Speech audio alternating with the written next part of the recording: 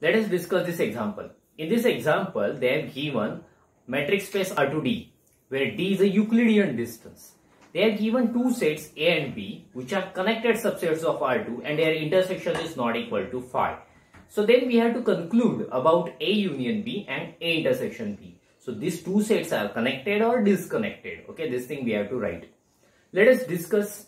So one result we have already seen. Let us recall it and then we will go further. That result is, if you have two connected sets A and B, and if the intersection is not equal to phi, then their union is also connected.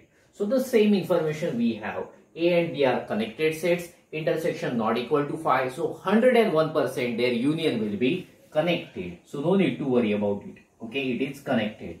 See, it is connected not only in R to D. If you consider any metric space, then also it will be connected. So see, let us think about A intersection B. It will be connected or not. Okay, so it need not be connected. I will give you one example.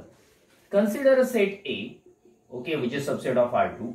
XY belongs to R2 such that x square is equal to y. I will draw the diagram so you can easily understand. So x square is equal to y. This is the equation of parabola symmetric about y-axis and opens in upward direction. That means the graph of that parabola will be like this. So consider a set B, which is defined as xy belongs to R2 such that x square is equal to minus y plus 2. Okay, so this is equation of parabola again. It is symmetric about y-axis again, since power of y is 1, but that y has a minus sign. That's why the parabola opens in downward direction. So parabola will be like this, which intersects y-axis at point 0, 2. Okay, so these two parabolas intersect each other at point here 1, 1 and here minus 1, 1. Okay, so see, these two parabolas are 101% connected sets. First parabola is connected and second parabola is also connected.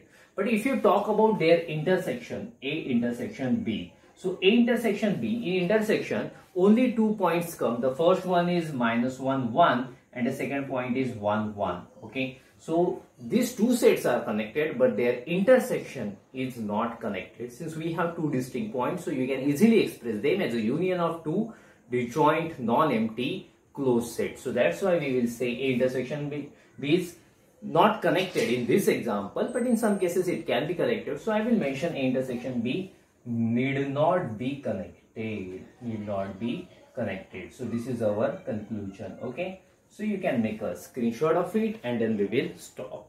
Thank you. Bye bye.